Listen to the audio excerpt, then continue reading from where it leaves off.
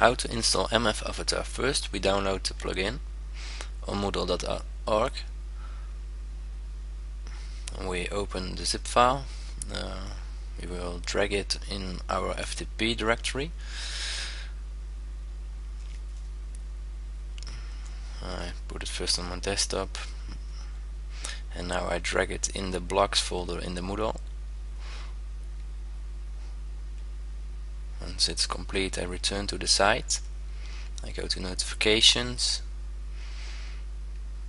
I see there's a new plugin. I will update the database.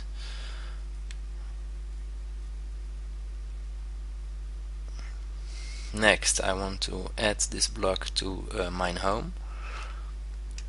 So I click customize this page.